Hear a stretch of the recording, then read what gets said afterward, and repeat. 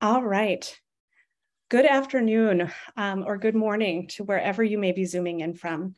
I'm Rachel Messerich, Programs Manager, Legacy and Editorial for the American Craft Council and the coordinator behind the American Craft Forums series.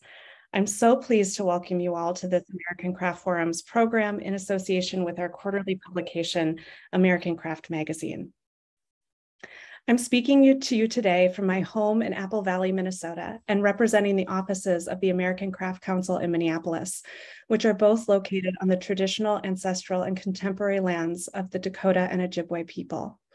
This place carries a complicated and layered history. In the thousands of years the Dakota and Ojibwe people have been in relationship and kinship with the land here, and in the several hundred years since European settlers colonized the land that the state of Minnesota now occupies. The United States land seizure was a project of destruction that denied the Dakota and Ojibwe free and unhindered access to land that fundamentally shapes their identity and lives.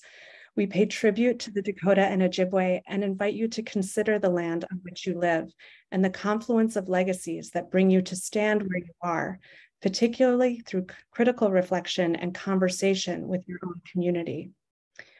Fostering conversation and community are at the heart of ACC's mission, and American Craft serves as one of the most vital contributions and service to this mission, and hopefully to the field of craft and American culture. ACC's 80-plus-year-old publication contributes to the craft conversation by shining a light on the diversity, resilience, beauty, and impact of American craft and its makers. In 2023, we look at craft through the lens of 4 themes: inhabit, vessel, wild, and collect. The editorial team is just wrapping up the summer issue, which will be hitting mailboxes in mid-May and has plans well underway for the fall 2023 issue, Collect. We encourage pitches and submissions from our community and have more information on the rest of the 2023 themes and soon to have 2024 themes on our website. Please check Underwriters Guidelines and Submissions for more information.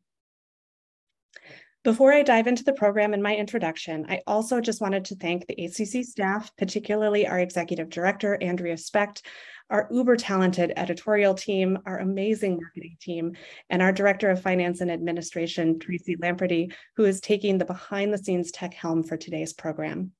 The American Craft Council is a national nonprofit member-based organization. As such, I would also like to give a big shout out to our donors and members who make programs like this possible.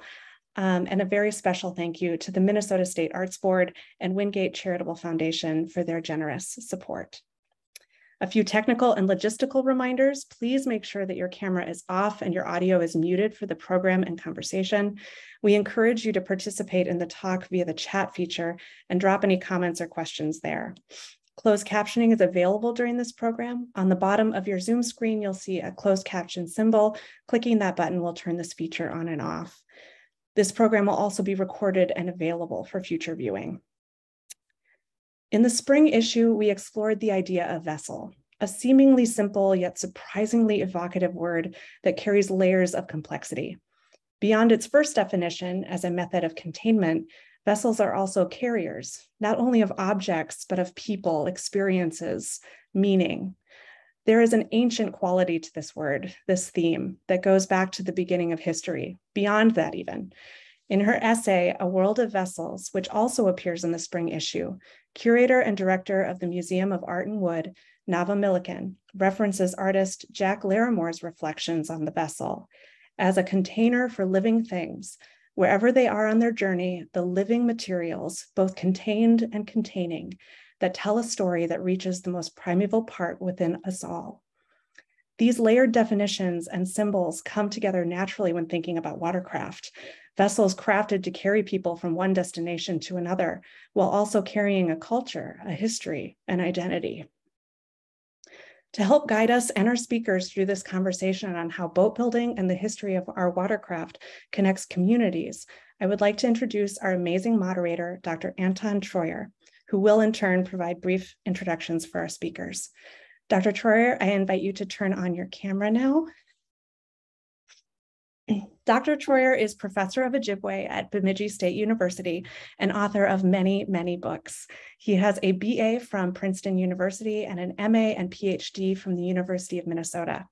He is editor of the Oshka Bewis Native Journal, the only academic journal of the Ojibwe language. Dr. Treuer has presented all over the US and Canada and in several foreign countries on everything you wanted to know about Indians but were afraid to ask, cultural competency, racial equity, strategies for addressing the achievement gap, and tribal sovereignty, history, language, and culture. He has sat on many organizational boards and has received more than 40 prestigious awards and fellowships, including one from the American Philosophical Society, the National Endowment for the Humanities, the National Science Foundation, the MacArthur Foundation, the Bush Foundation, and the John Simon Guggenheim Foundation. His published works are many and varied and include Everything You Wanted to Know About Indians But Were Afraid to Ask, The Language Warriors Manifesto, How to Keep Our Languages Alive No Matter the Odds, The Cultural Toolbox, Traditional Ojibwe Living in the Modern World, A Warrior Nation, A History of the Red Lake Ojibwe, and among many others. Dr. Treuer is a member of the United Nations Technical Working Group on Sustainable Developmental Goals through Inclusive Just Energy Solutions and the governing board for the Minnesota State Historical Society. In 2018, he was named Guardian of Culture and Lifeways and recipient of the Pathfinder Award by the Association of Tribal Archives, Libraries, and Museums. Thank you so much. Please join me in welcoming Dr. Treuer. Thank you so much for being here, everyone. And I will kick it over to you, Anton, to get us started. Thank you so much for a wonderful introduction, and thank you everybody for joining us today. Akawe maji tayan niwi Ojibwe bangi niwi ndamunugu gayawian wagosh indigu minawa migizi and dodem azagasquaji mekag and dunjiba. I wanted to give you a brief shout out in my Ojibwe language. When Rachel asked me to speak on the American Craft Forum, she didn't say anything at all about using a foreign language like English. But I didn't really expect everybody to understand me well. But I rely upon people smarter, older, wiser than me who say, when you meet somebody new, use our indigenous protocol, share your native name. So I was adding that my native name is Wagosh, that means fox. I come from the Eagle clan.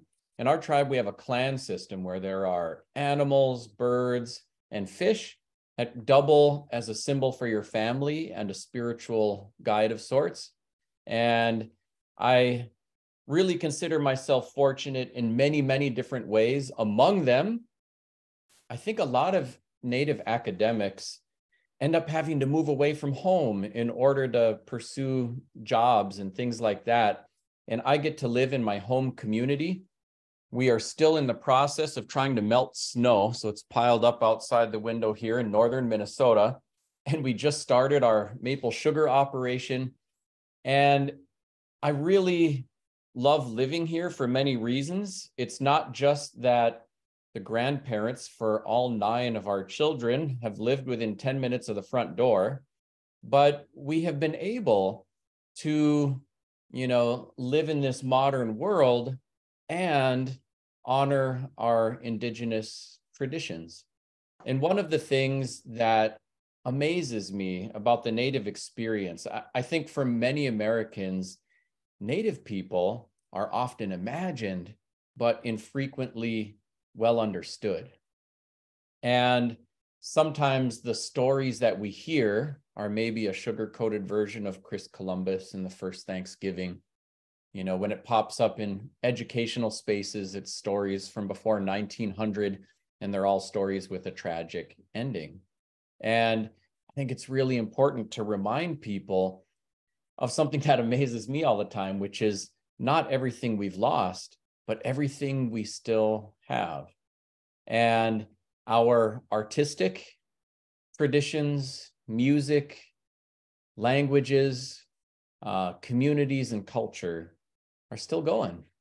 And we have found the pace of cultural change and all the problems that are more obvious to you in the world, challenging for us too.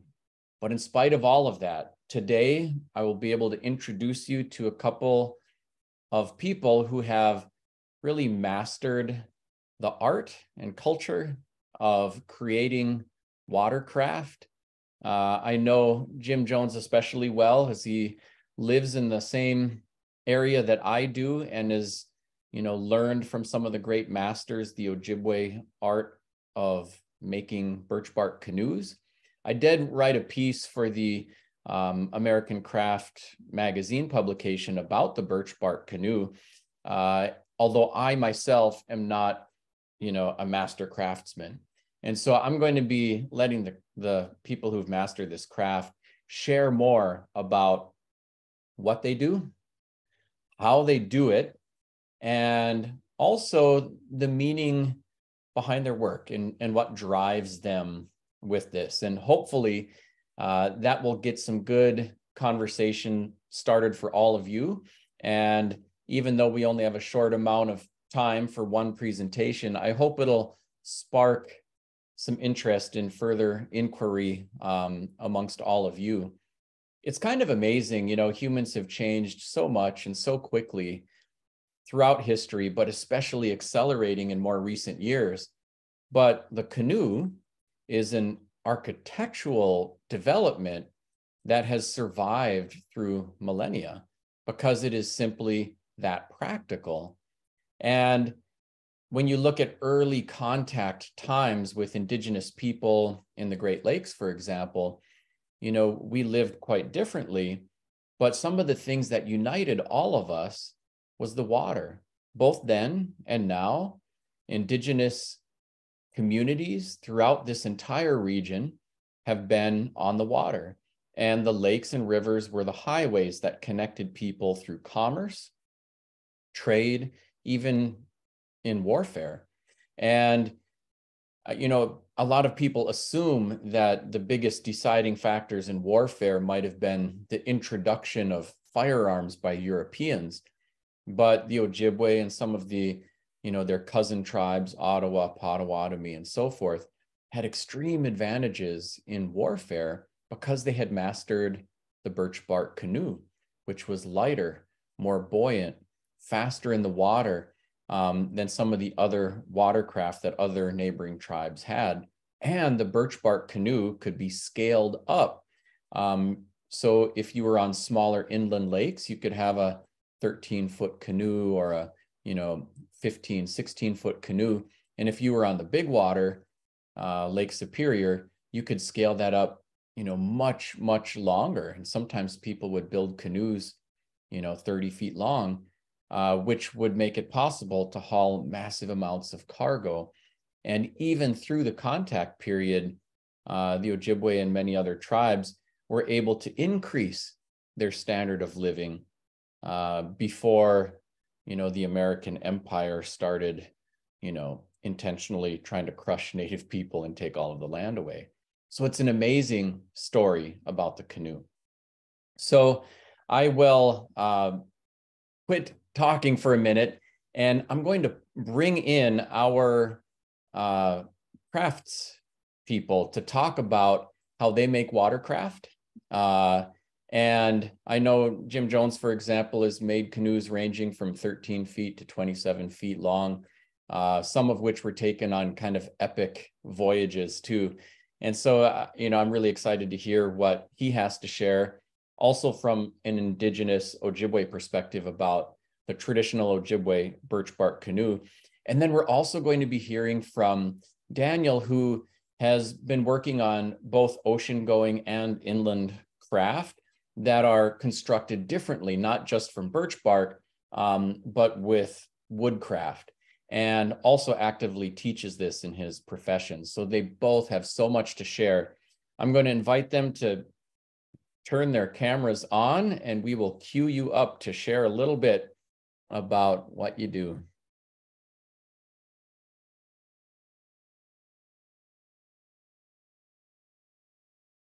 All right. And yeah, Jim, why don't you go ahead and go first, and then we'll have Daniel go right after. Sounds good. Miigwech, Anton, thank you very much.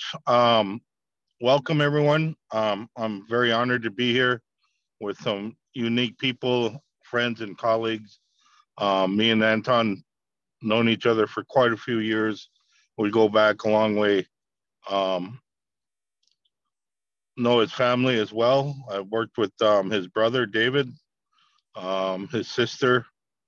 Um, so just goes to show that our communities are big, but in actuality, they're really small. I'm honored to be here as a builder. Um, Everyone refers to me as a master builder. I'm very humbled by that. Um, I was taught by some great people that drilled into me precision and perfection and accuracy, making sure that the canoes that we built are historically accurate to canoes that were once based and completed. And so having that opportunity to do that um, gave me the opportunity to pass on that canoe building. And the pictures that you're all seeing are from the Leech Lake Tribal College canoe that we built back in the year, I forgot. And it was a 16-foot birchbark old style Algonquin style canoe we built. And when we were getting ready and gathering the bark, my late son, William, said, "Hey, Dad, let's dye the roots red for the gunwale lacing." And I said, "Right on, let's do it." So we went and got some dye, not traditional dye. We went and got some commercial dye and we soaked the roots. And after we had split them, and then that's what you see, the gunwale lacing for that canoe. Those spruce roots are still nice and brightly red to this day. We covered it with gunwale cap to protect the lacing as you're paddling the canoe. And that's one thing that, you know, the form and function of these watercraft. I started in 2001 building canoes. The first canoe we built was a 27-foot fur trade canoe for 4 Frenchmen who took that from the Northwest coast all the way up to Hudson Bay, Canada in 2001. That winter, we built a 13-footer and a 15-footer that was used in a French film that was filmed up in the Yukon. The Leech Lake tribal community paid for shipping all 3 of those canoes to the Northwest coast back in 2001 in the spring. And then they got credited for their contribution for doing that. But we pointed out to Leech Lake and to the tribal council that everything that went into these canoes came from home. The bark, the trees, the wood that was used, the cedar, all of that came from the Chippewa National Forest. It came from home. And so they sponsored paying for, and the only way we could ship that big canoe all together was on a semi truck. And so we had a logger come in, use the flatbed, covered up the canoes, and he shipped them across country. And the 4 Frenchmen who were receiving the canoe were so excited, not only by their canoe coming in on this big truck, but they were so excited to see a big truck like that to begin with as well, because keeping in mind, they came from France, they didn't have big semis like that. I didn't know that until, you know, later on. But for me, when we got done with that canoe, the all that you just sit back and looked at that thing, that a little bit of all of us went into it. And that's how I feel about each craft that I produce. Each canoe, part of me goes into it. Part of my community goes into it. Part of my son now is part of that. So seeing the Leech Lake Tribal College canoe get used every year, for me, keeps my mind and my son's memory alive and mine. But also, it's a living thing. Everything in that canoe that goes into it, there's no metal, there's no screws, There's no nails that are put into a canoe. The only thing you see modern on these canoes that people are not aware of is we use a black polyurethane pitch. Why? Because it's less maintenance. You don't have to keep melting spruce pitch and balsam pitch and mixing it with charcoal and animal fat to create that resin and to reapply it every year. That's the only thing modern on our canoes, is that we use that black polyurethane caulking to seal the canoe with. But there's no nail, no screws or nothing. Everything in the canoe, the cedar, for the thwarts, for the gunwales, are not for the thwarts, but for the planking, the ribs, and the gunwales, and even the stem piece, the headboard, are all made out of cedar. The thwarts are usually made out of birch or maple or ash, because it has to be a hardwood. The lacing is spruce roots, or you can use jack pine roots, and they're double split. We learned that one by looking at an old canoe that was built in the early 1930s that came from the northeast coast and was brought over here and shipped over here, and it was in a house in Cass Lake in a garage. It was in a cabin. And the man and wife said, hey, look, we got this other thing with it. And it turned out it was a repair kit. And when Grant looked at the lacing of that they had shipped along with it, along with the 3-pound little block of pitch that was already prepped and prepared, all it had to be was melted and heated. And then there was another container, and it was like 56 inches high, and it was a square box. Inside of that box was a complete roll of bark, one piece of bark. That bark, if you rolled it out, would have been 17, 16 feet long. It was 56 inches wide. You wrap that around and figure out the circumference of that tree it came from. We would be only so fortunate to come across a tree like that today, with clean bark, no limbs, no disparities on it. They're still out there, but finding a canoe, a tree that's good enough for canoe bark is very rare today. It's very rare to come across a tree that is good enough to be used for birch bark for a canoe. There are a lot of trees that I have passed up in my past that I left for craft people to do smaller craft work for baskets or other types of ornamental work, you know. Then on the other hand, there's trees that we went back to and we checked 3-4 years ago and went back and checked them again, and the bark was thicker. That tree could be harvested now for canoe bark. So it's unique. It's a learning thing. You're out in the summertime feeding mosquitoes and deer flies, and you're fighting the bugs to get to the bark. You're packing a ladder with you. My son at the time figured out how to shimmy up a tree using a ratchet strap and a part of a ladder. I don't know how he did it, but him and his buddy were able to ratchet this ladder up on the tree, climb up it, use the utility blade and cut the bark and pop 8-9 foot sections at a time. Back in the day, historically, we would see them old timers take an axe, chop the whole tree down so they could get that whole tree length, you know. In the years I've been building canoes, I've cut down 3, maybe 4 trees. The canoe I did up in Seguin First Nation up in Canada, when that elder took me out to state parkland or to regional parkland, they cut those trees down for that bark.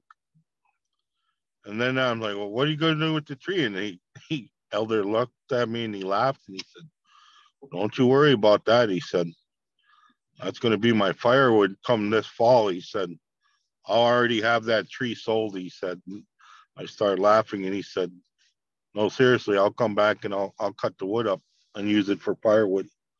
So I'm saying, oh, okay. So I said, boy, if we did that on the Chippewa National Forest, they'd be still looking for me. So canoes were an important part of the history of our people, the history of our nation, and building upon the waterways. The fur trade was only successful because we had these trade networks going back millenniums. My background is in archaeology, cultural resource work. So I see the archaeology and I see the inner commerce what nations had amongst each other. I'm currently in North Dakota working, and I've been looking at Knife River flint like you would not believe. That's a lithic resource that's utilized for tool making, flint knapping. The oldest types of projectile points found in North America were made with Knife River flint. There's only one place that Knife River flint comes from, and it's in Dunn County, North Dakota. But yet we see that throughout Turtle Island in multiple sites, multiple places, utilized over time period and time period. The paleo, archaic, late woodland, early woodland, every unique tribal group and time period in what we call this timeline of history utilized this resource. But how did it get from Dunn County, North Dakota to northern Minnesota? How did it get up into Canada, western states, southern states? That trade network we had amongst each other is how it got there. We bartered and traded with one another. So when the Europeans started coming over after our beaver pelts and trading with indigenous nations, they looked at our watercraft and tried to follow us with their own craft. And they're like, we're getting left behind. They couldn't hang with this. They couldn't follow us. So they adopted our watercraft. They used our canoes. They used our trade networks to start and barter this trading system. That's what the success of the trade network and the fur trade helped North America and development. But it was already there amongst our own people, especially the Ojibwe, the Algonquin people, the people of Turtle Island and the Great Lakes nations. We utilized those watercrafts. And so when I look at the archaeology and the histories that we have amongst our people, I identify what we call a cultural corridor now.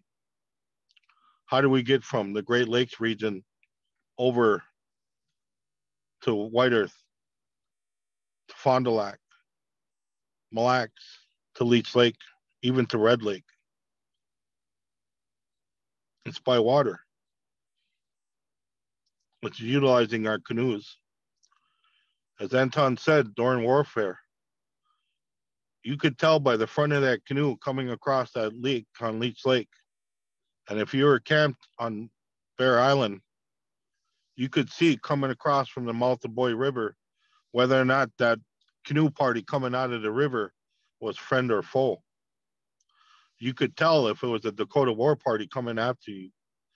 And those Ojibwe would flee from Bear Island to Sugar Point or even over to Ottertail Point to the main village to warn them the Dakota are coming. When Joseph Nicolet, the French explorer, first came up and brought Schoolcraft up to find the source of the Mississippi, it was two Ojibwe guides who guided him. They took him from Crow Wing up to Leech Lake to Flatmouth Village on Ottertail. They took them by boat. They took them up this cultural corridor from Crow Wing up through Roosevelt Lake, Outing, Minnesota, Thunder Lake, Boy River into Leech Lake. And when Nicolette asked Brunia and Shagabe, how do you know this route? They told him this was the Dakota War route that the Dakota would use to attack our villages on Leech Lake. The connections, the history. And by the front of that canoe, you could tell by the shape in the front. And before you could even see a tribal logo or a clan encrypted on the front of that canoe by utilizing winter bark, you could tell by the shape whether or not those were friends or Ojibwe, or were there enemies that were coming at you. You know, so the watercraft had an important part in our history and in the development of our nations, you know, and it's part of our history and our culture. So for me to be able to continue that craft work and learn and pass that on to my children, to my community members and others is a very honor for me. When I get done with a canoe, I sit there for a half an hour, sometimes up to an hour, just staring at it. Because I'm in such deep awe of what we had just done. And then I tell everyone when one leaves, make sure you do the right thing with it. And they look at me puzzled, like, what do you mean? What I mean by that is I say, make sure you feed it. Make sure you feed her or him. And they look at me and I said, not only feast it, but make sure you put them in the water every year. They're made to be in the water. You have to reabsorb that bark, that wood. It has to breathe and it has to be fed. Always make sure you feed them. And when you look at these boats that have been discovered going back millenniums, old boats, where have they been found? They've been found in the water, sunk, because that's how we're connected. Miigwech. Miigwech, Jim, amazing stories. Yeah, we always laugh, like half of the lakes and rivers around here were some non-native explorer trying to name it after himself, thinking it was the headwaters of the Mississippi, and they finally gave up and asked one of the natives, and they brought him right to it. So I'm going to bring up Daniel next to share some of his knowledge and wisdom about his craft. He has an amazing story to share. And after that, we will get into a discussion. Thank you. Thank you, Anton. If you were to follow the waters that's now known as the St. Lawrence and continue all the way up, that's where I'm at now, at the end of where the Penobscot Nations are now. And those same waterways connect and make their way down to the Great Lakes. So those cultural corridors, the area that I'm in, is so influenced by that. And there have been so many places along the eastern seaboard here where I've been working and seeing a lot of these watercraft and the developments as those canoes, as the Europeans have like come and started to take that influence and work with that. So the place that I'm at specifically, I work at this really wonderful organization called the Apprenticeshop. It's located in Rockland, Maine, which is Penobscot territory. And I feel super fortunate to be here. If you would go to the next slide for me. There's a really beautiful waterfront here. We're right on Rockland Harbor, right on the ocean.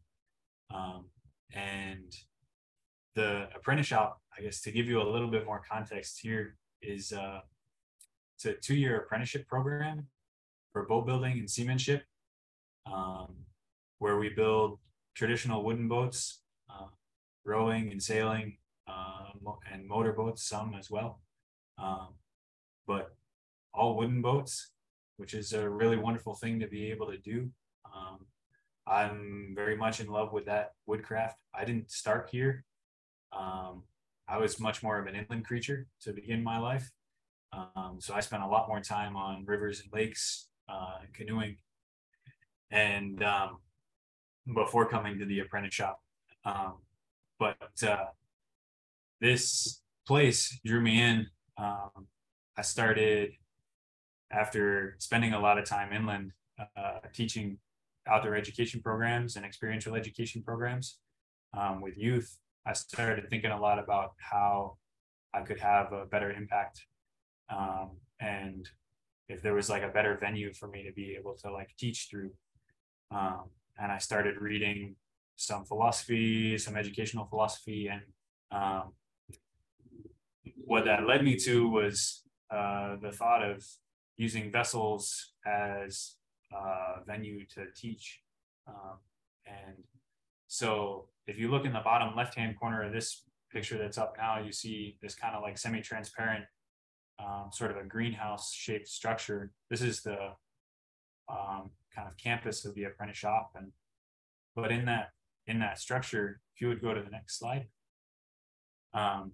this is where I work specifically, and I've been super lucky to be able to start working with youth at the Apprenticeshop. This is a group of students who have come from the local high school, and the boat that we've been working on and building, and this is mostly being built by them, is a 40-foot Portuguese sardine carrier called a canoe de picada, and which is literally a Portuguese translation that means canoe of sardines. So I got really lucky in that I've been able to work with these students and be doing the thing that I love, and be using the watercraft as a venue to teach. And I got pulled into that with a really strong desire to kind of start to combine some of the like inland work that I was doing, where I was teaching ecology and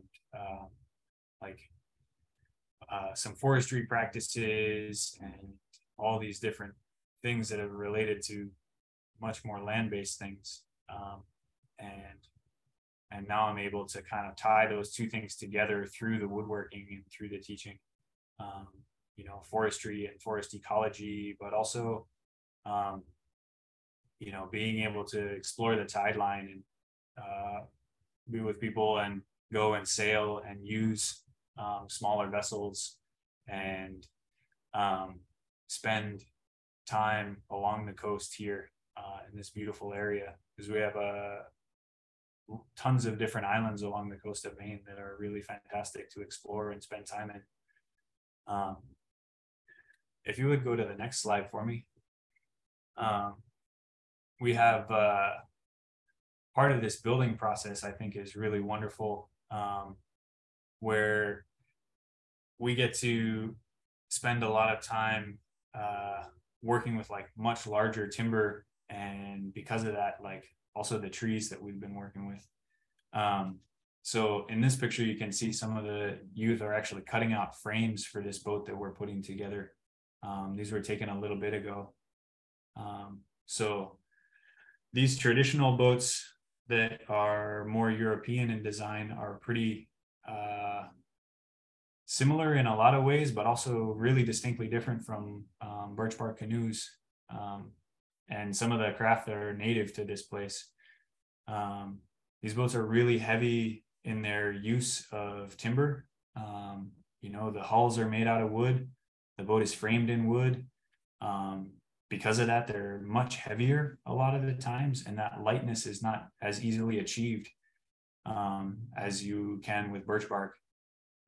As Jim was saying, I find it fascinating because in reading some of the literature that I've been paying attention to, there's accounts of the whaling vessels arriving along the eastern seaboard here, and the people in birchbark canoes, they weren't just inland craft. They were used in between like Maine and Nova Scotia, and folks would paddle across the Bay of Fundy, and they were used to get back and forth between the islands, and they were used to transport food. And so they weren't just inland craft. And when folks showed up on whaling ships and the colonialists were showing up, those birchbark canoes, they paddle circles around them. And so the boats that I work with a lot of the times have taken a lot of influence from the canoes. And those canoes informed a lot of the vessels that I'm working with, but they're still not quite as good or as beautiful. But as Jim was saying, it's hard to get the bark, you know? So if you would go to the next frame,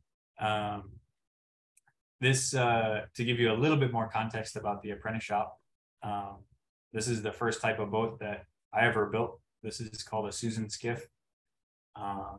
When apprentices come here to start their learning process, they spend the first 6 months building one of these boats, and this kind of gives everybody a really good primer on woodworking.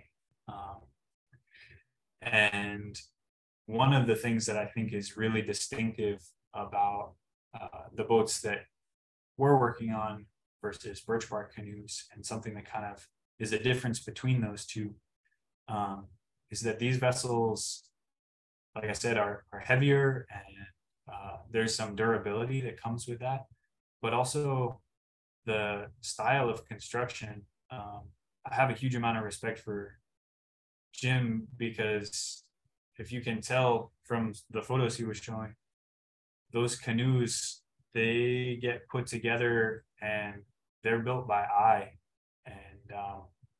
and there's not a lot of, you didn't see a lot of tape measures in those pictures or a lot of drawings. And these boats that I build and work on, folks are trying to be able to build the same boat over and over again, or kind of design and then refine the design of a vessel. So these boats are built in a different way because of that. If you would go to the next slide, this is a representation of a half hull model. So it's like a really small wood carving of a vessel. And these half hull models are what builders would use to carve a small, like, prototype, so to speak, of a design. And you can see even both of these vessels, there's some characteristics that are fairly similar to canoes. You know, they both have these like really beautiful double-ended hull shapes. The area where they're like the most wide is different locations, but you know, even these two half hull models would kind of speak to some of the influence of canoes. But once you have a little prototype like this, you could take this and then take the shape off of this and scale it up. And if you would go to the next slide, when you scale that up and you take that little carving and you draw that full size, this is what we would call a lofting. And the lofting is now a really big two-dimensional drawing of what you've created in that little tiny model. And with that lofting, you can take all your molds off, and you can create a whole bunch of patterns. And with those patterns and those molds, you can start to create the shape of a boat. And once you create that shape, you can start wrapping planking around that. And if you go to the next slide for me, you can see here, this is some of the molds for a vessel that I built a while back. And this is like, if you think of it like the backbone of a vessel, like the spine, and you can see these frames are the ribs, and then around it, you wrap the planking, which is the skin of the boat. So these are some ways in which, like, the boats that I'm working on are kind of differentiated from these canoes. But in so many other ways, their evolution was like very heavily influenced by these canoes. And if you go to the next slide, This boat, for example, is one that I built shortly after building a Susan skiff. This is a Leonard design whale boat. And there was a lot of whaling that was done on the coast here before colonialists showed up. That was done with canoes, and a lot of fishing that was done off the coast here. And that influence carries over. So this boat, you can see so much of that canoe shape in this vessel. They actually would sail this boat, and then the mast could be pulled down, and they would also row it. But when they were whaling out of it, they would paddle it, because the paddles are the most quiet. And that was how they would get as close to the whales as they could for the harpooneers. This was a really fantastic learning curve, and kind of helped start tying some of the traditional boats that the shop builds, in my mind, to the boats that I was familiar with when I first got here, which was the canoes. This was also really fun because after we finished building it, myself and this group of people that are on board, we wound up taking this boat from Rockland, Maine down to Mystic, Connecticut, and we sailed it down there as a delivery. So to take a sailing vessel and rowing vessel and spend a few hundred miles across the coast, bringing this boat down to Mystic, Connecticut was quite an experience. It was super influential for me. But it was also, it put a lot of things into context, like spending time on an open boat along the coast is quite a learning curve. And the last couple of slides that I have for you are just two other smaller craft that I think are some wonderful other examples of vessels that are very similar, and also developments of fishing boats that are still used off the coast. We're actually building a boat like this right now downstairs. It's called a pea pod. There were tons of variants of this type of boat that were built. If you go to the next photo, you see another picture of one with a different sailing rig and slightly different lines, but you can see so much of the canoe in this. And so to me, these boats are a pretty good example of the way that I think the canoes and the indigenous cultures here had like reached an apex with this watercraft. And then that design just got played with and utilized in different ways. It got changed in different ways to allow for its use along the coast here. But it's a vessel that carries through in so many ways and has carried so many people and so much goods and connected so many people as well. So that's what I have to say about that. Thank you so much for sharing your wisdom and knowledge of the craft. It's really quite amazing. So Daniel, if you wouldn't mind, keep your video on and I'll bring Jim back and we will take a couple minutes for some conversation and field questions. Everybody who's tuning in, feel free to drop questions into the chat. I can't guarantee we'll get to all of them, but we will do our best to field as many as we can. But I've got a couple to get us started, and I see Thomas asked one about paddles, and there was a little response from Jim there. But for starters, just, you can give us just a little bit more than a tweet, but not a full blog about, how do you do your craft? Like we could see in the images that you both shared that there were teams of people. So is this the kind of thing where, you want to teach what you know to young people, or that you really need a team to build a boat like this? So give us a little better sense for each of you about how you go about building it. How long does it take to build one? And then I could also notice some differences in the types of crafts you have, for Daniel, where you're cutting and building the frame, and then the skin goes on the outside. And then for Jim with the birch bark canoe, you start with the bark, and then the frame gets built inside, of the bark that you've already built. So give us a little more on how you do what you do. I'll let you go first, Jim, and then we'll go to you, Daniel. And, people understand that. Real quick, the first thing is finding the tree, finding the birch for the canoe, deciding what canoe are you going to build, how wide is it going to be, what is the length. And so talking with the client or somebody, what is it that you're looking for the length? What style do you want? Because that's going to affect. What? We are full up right now and there's a waiting list, but I always Oh, Ashley, could you mute? Oh, I'm sorry. Yeah, sorry. I don't know what happened. I just lost it.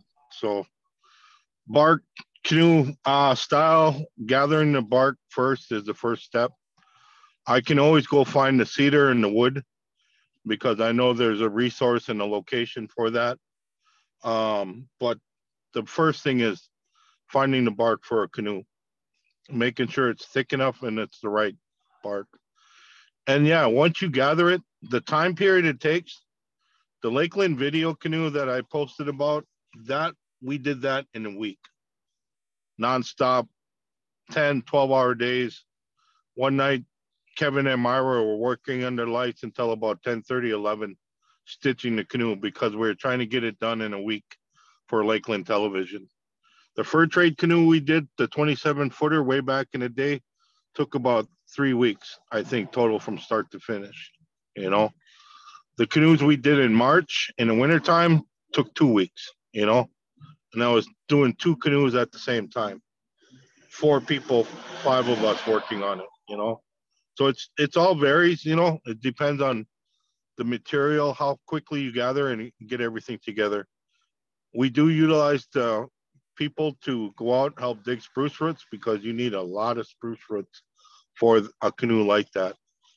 You have to have around 3,000 feet of roots for a canoe. And so you need to gather that spruce roots, split it, and get it ready. So having people go out into a cedar swamp or spruce swamp with you to dig is always a welcome thing, you know. Share the love of the mosquitoes. Actually, it ain't bad in the swamp when you're digging spruce roots. It's more brutal when you're digging or when you're out gathering the bark and the mosquitoes and flies are tearing you up. That's it for me. All right, thanks. Go ahead, Daniel. I guess the first process and the timeline can vary so much depending upon the craft. You know, in wooden watercraft, there's such variety in size, which I think also predicates the quantity of people.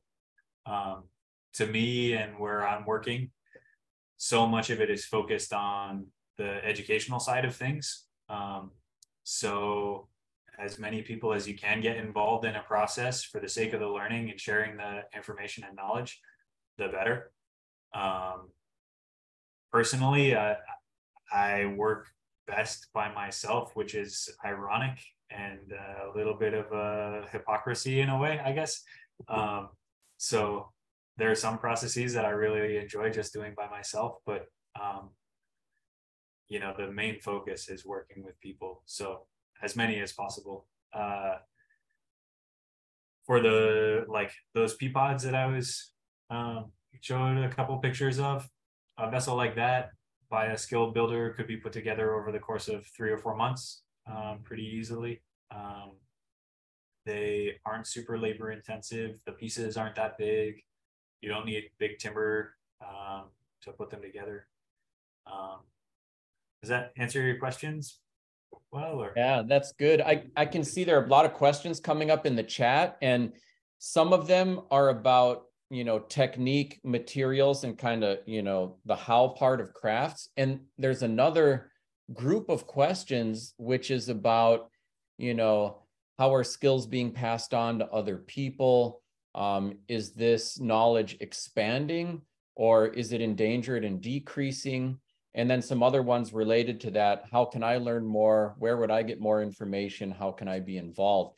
And so I'll put that, you know, those to both of you. Since you're in different parts of the country and you have somewhat different types of craft, do you think that I'll catch you first, Jim, is knowledge of birch bark canoe building growing, or is it a really endangered skill and shrinking? And what's being done to, share this knowledge with new generations of canoe builders? It's the indigenous knowledge is slowly gaining momentum again, but for a number of years it really died off to just a select group of people who were still doing a canoe here and there. A number of years ago, 10 years ago, boom, there was like a big rush of canoe builders that were doing work. I remember Fond du Lac commissioned 2 different canoes that summer. I was checking them out at the Fond du Lac Museum, and I was kind of looking at that one, and I'm like, is that a screw in there? And the elder kind of looked up at me, kind of rolled his eyes, and there might be a screw or something in there or two, he said, and I kind of chuckled, and he's like, why, don't you? I'm like, no, we don't. But I've seen people in our community, a lady I work with, her dad and her husband took the initiative and built the canoe themselves. And Angela, who used to work for the council, her husband and her dad built the canoe last year on their own without any input. There was a young man from Bemidji, Minnesota. His mom and dad used to have a jewelry store, Maxwell. He built his own canoe, did it on his own. I went over and helped him with some of the stitching and lacing, and then advised him on the different parts, So you're seeing a resurgence of people that are starting to do this, and you're starting to see other community members from other tribal nations, especially in the Ojibwe communities, starting to reinvent this craft and starting to do this work. And the best way to learn how to do it is, just get involved. And people have still come up to me and recognize me out in the public, and they'll ask me, well, how do you get past this? I can't find any decent birch trees, or I can't find any different ash. And I laugh and I chuckle, and I said, yeah, because you can't have any knots in it when you're splitting it. You could split it with a knot in it, but you just have to position it. And in the way you split the tree and quarter it is a big part of that, Tricks to the trade that people look at. And, people are always coming up to me and asking me technical questions. And then they're like, oh my God, that explains it, like, why it kept splitting out on you, huh? When you're bending it, huh? And they're, because they didn't have the wood split right, or they went and used wood that was purchased from a lumber yard. And so when they went to bend and steam the ribs, they're wondering why they're splitting and breaking on them, just things you learn and techniques you learn, Thank you. How about in your universe, Daniel? I think we're kind of poised in a really interesting place right now. What I see happening is a lot of like younger folks and folks of my generation who are like kind of filling now the spaces that are left by some of the older folks. And there's been a pretty good quantity of knowledge passed down. So I think things are getting kind of more expansive for this craft. I see a continuum of people who have an interest in learning to work with their hands and learning a trade. And that's a really wonderful thing to me. And then I also see people that are like really, really impassioned and kind of like what Jim's alluding to, where there's those tricks and those things that you can learn from just a period of time of like doing the thing. and learning from the older and the wiser. I feel super fortunate in that I've also gotten to spend a lot of time with some really talented builders and pick up a lot of information from them. And now I can turn around and start sharing that with other people. So I see it as continuing to expand, which is a wonderful thing. Yeah, it evokes in me a lot of thinking about, you know, the importance of this kind of work. I think there's a tendency amongst a lot of people in our modern world to think if this doesn't have immediate, tangible economic value, it doesn't have value, that, you know, these are ancient skills, who cares, you know, it's a modern world, and they're dismissive of these things. So I doubt that that's the disposition of anybody who's on the call today, but it might be helpful to have you, again, just give a brief response about the why for your work. Why do you do this? Why is it important to teach this to young people? What is the value of your craft? And I guess since you got your video on, Daniel, feel free to grab this one first, and we'll come to you with the same question, Jim. That's a good question. I think there's different levels to the why. The deepest level for me is, I think that without an emotional connection and an understanding of the landscape that we live in, then people aren't going to care for it. And I see that manifest in like the forests that we have, and then the waters that we can go sailing or go paddling on. So to me, that's like the deepest level of why that matters. The how of that can become more malleable and flexible, provided that it's kind of meeting that intention, that goal. This is a way that I've found where I can bring a skill set that I have a lot of strengths in,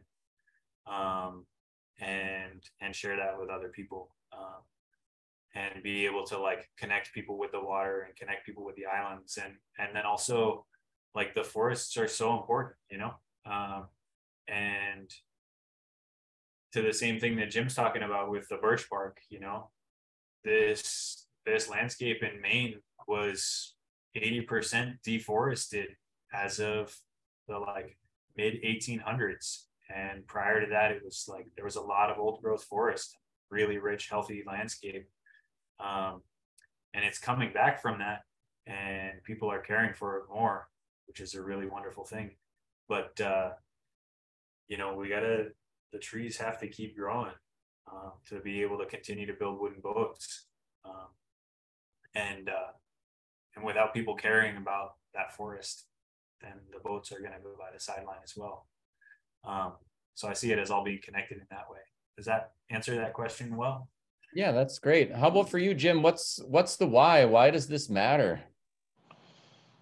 The continuation of a traditional cultural practice, a TCP as it's referred to. An important part of the continuation and the culture of our Anishinaabe people to pass that on to others, you know. But when you take that time off, you know, you got to be able to do that, you know, and so there's this economic thing that gets thrown at us and we have to deal with, you know. I want to be able to retire and go and live back in the woods and hunt, fish, and gather, build canoes, make pottery, you know, but is it going to pay the bills? Is it going to put food on the table? Is it going to keep the style of living or keep us at, you know, keep the lights on, you know? Is it going to keep my grandson in order, you know? And so the biggest thing right now is preserving what we have out there. And like Daniel's talking about the trees and the protecting them.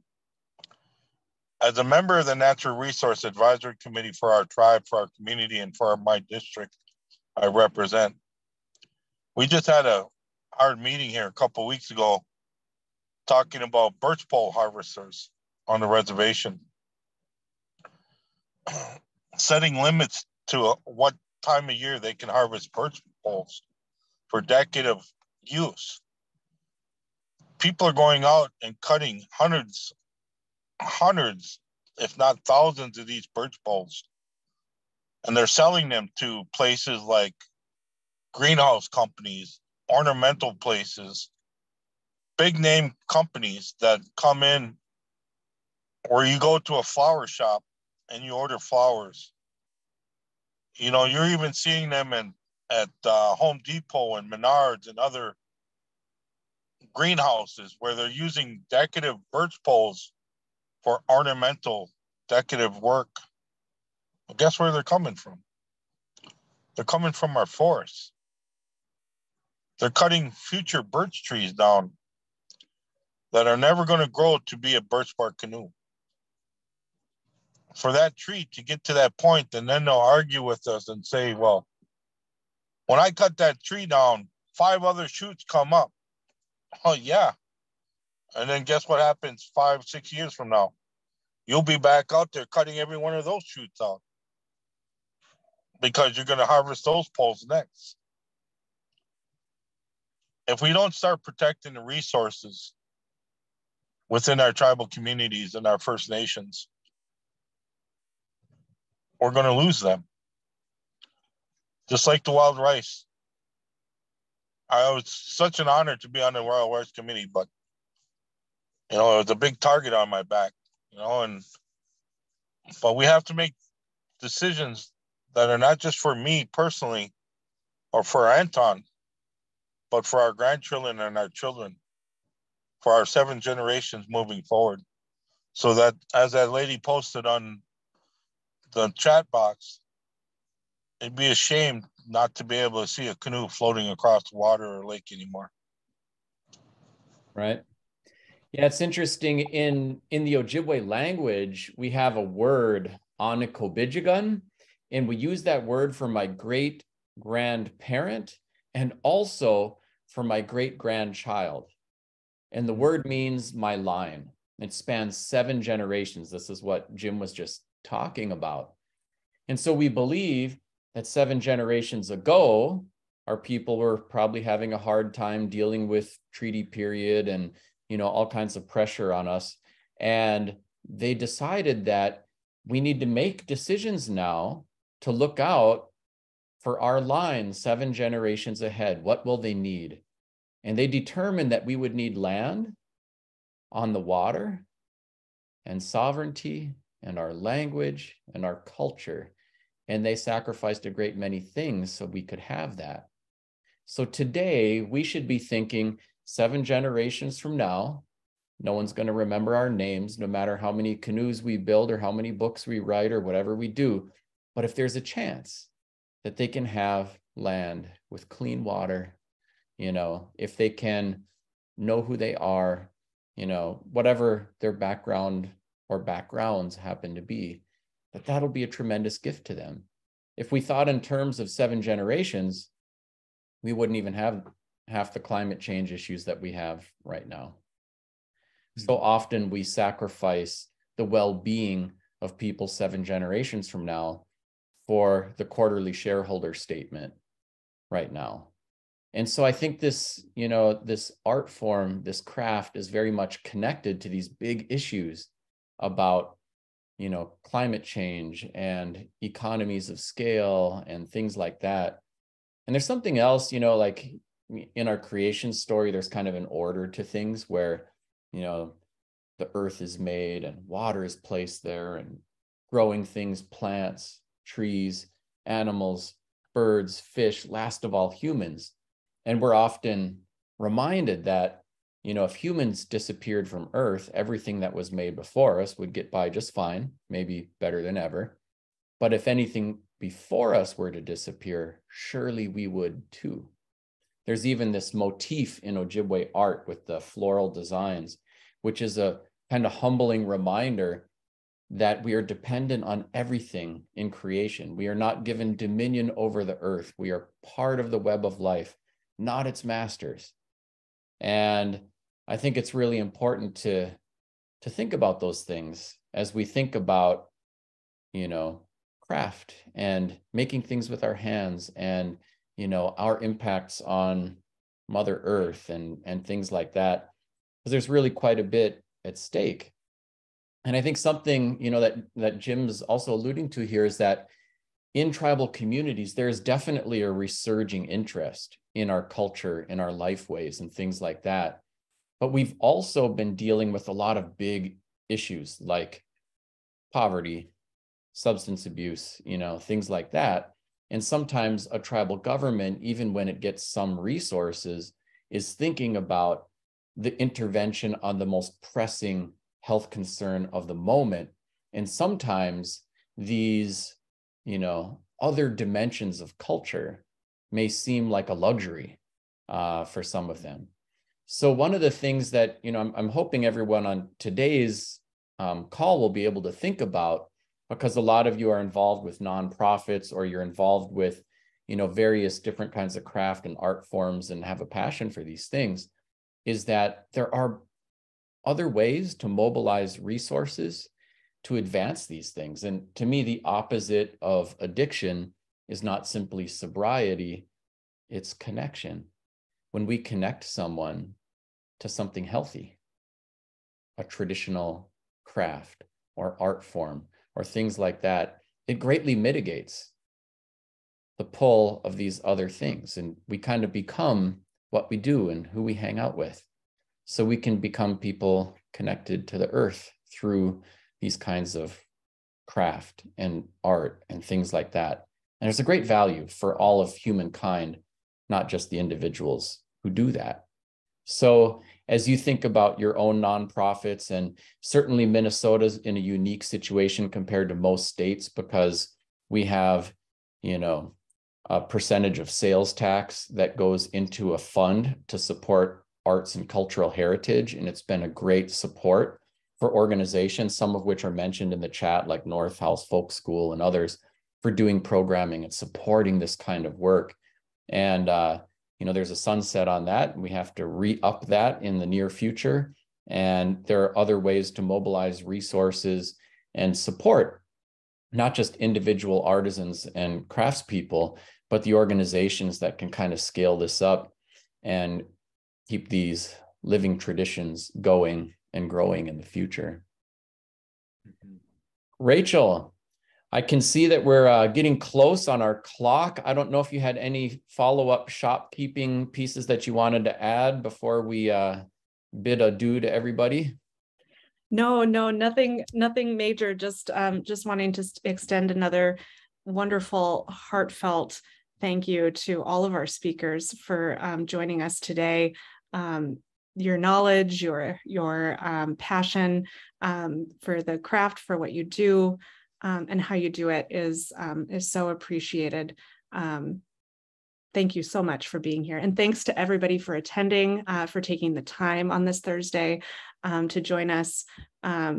Really moving conversation, everybody. Thank you so much. Yeah. Awesome. Thank you, Daniel. Thank you, Jim. Thank you, Rachel. Thank you, everybody, for joining us. Please keep in touch. Thank you so much. Kikuabe me menoa.